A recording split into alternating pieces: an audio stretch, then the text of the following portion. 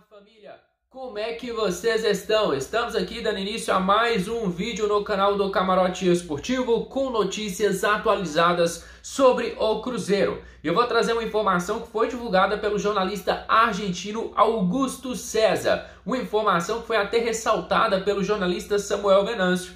Renato, o que foi que Augusto César falou? Olha só, eu vou trazer isso aqui para vocês, mas antes vou pedir que cada um deixe o seu gostei e também se inscreva no nosso canal, porque assim você mostra para o YouTube que você gosta do nosso trabalho e assim ele vai recomendar o nosso conteúdo para outros cruzeirenses. Eu conto demais com a ajuda de vocês para batermos a meta dos 600 likes no vídeo de hoje. Agora vamos lá falar da informação que foi divulgada pelo periodista Augustin César, de que Ronaldo teria ligado para Augustin Almendra do Boca, falando para o jogador assinar contrato. Isso mesmo. Só que quando você vê a informação, ele cita o Real Valladoid. Ou seja, a torcida do Cruzeiro criou uma expectativa em cima do Augustin Almendra e há a possibilidade até mesmo dele ir direto para a Espanha sem passar aqui pelo futebol brasileiro. Ou seja, há duas opções. Pelo que eu estou entendendo, há duas opções. Primeira, o Cruzeiro seria usado de ponte para o Real Valladoid, ou o jogador pode ir para o Cruzeiro ou para o Real Valladoid. Eu vou até colocar aqui para você a informação que foi divulgada.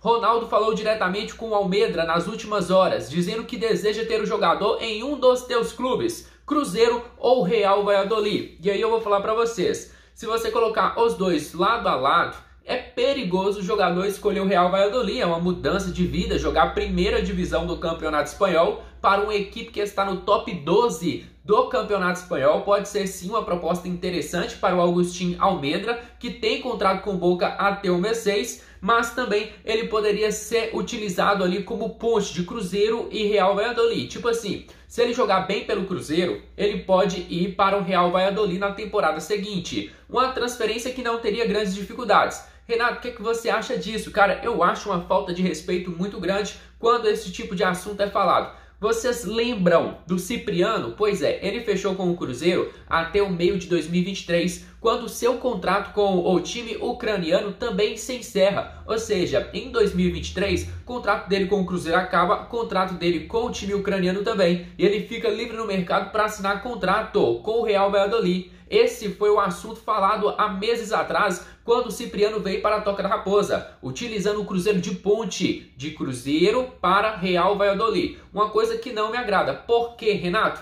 Porque o Cruzeiro não pode ser ponte de ninguém. Cruzeiro é muito grande. Cruzeiro é uma equipe gigantesca. Você vai me desculpar, Real Valladoid hoje rende mais grana do que o Cruzeiro, mas não tem potencial para tanta, podemos dizer assim, tanta visibilidade quanto o Cruzeiro. Você vê o Instagram do Cruzeiro é gigantesco, tem 10, 20 vezes mais. Twitter do Cruzeiro é gigantesco, sócio torcedor do Cruzeiro é gigantesco, número de torcedores no estádio é gigantesco, a história do Cruzeiro é gigantesca e eu não gosto quando o Cruzeiro é utilizado de ponte para outra equipe. Vamos aguardar e esperar, porque ainda não sabemos os detalhes desta negociação.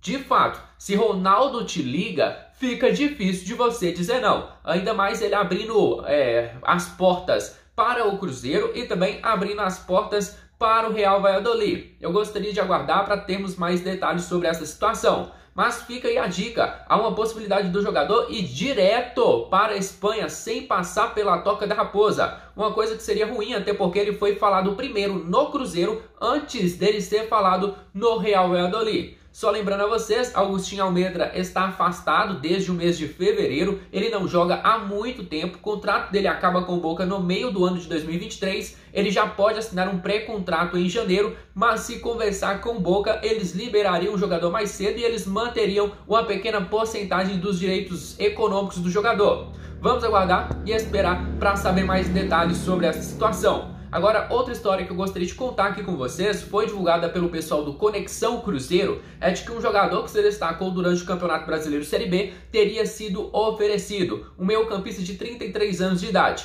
Eu estou falando de Giovanni Augusto. jogador que tem passagem por diversas equipes do futebol brasileiro, foi até bem no Guarani e segundo a galera do Conexão Cruzeiro, eles ofereceram um atleta para a Toca da Raposa, mas o Cruzeiro não deu uma resposta. E claro, o Cruzeiro não é besta, você tá doido. Tem que pegar o contato desse cara aqui que ofereceu ele para o Cruzeiro e bloquear. Tá maluco? Tô indo para a primeira divisão e você vem me oferecer Giovanni Augusto, de 33 anos de idade? Só se o Cruzeiro for doido, só se o Cruzeiro for maluco. Uma coisa que eu não acredito que a galera que esteja trabalhando lá seja. Galera, você aí de casa, gostou do nosso conteúdo de hoje? Então deixa aqui o seu gostei, se inscreva no nosso canal e fique atento, ative os sininhos para não perder qualquer novidade que vá sair durante esta semana. Vamos aguardar e esperar, porque essas histórias ainda vão render muitos capítulos. Um grande abraço e até o próximo vídeo. Fui!